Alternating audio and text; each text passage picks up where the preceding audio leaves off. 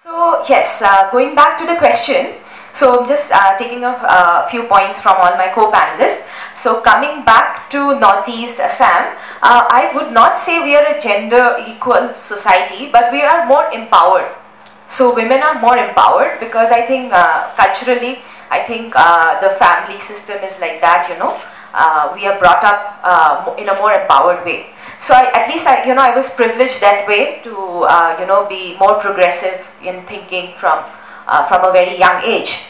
Having said that, the question that you have put across, does equality depend on area and environment? Absolutely, yes. Because yeah, of course I've been born and brought up here.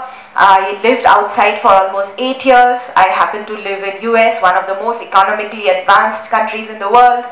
And of course, their gender issues are different. It's about pay scale, this, they have overcome the initial issues of gender disparity.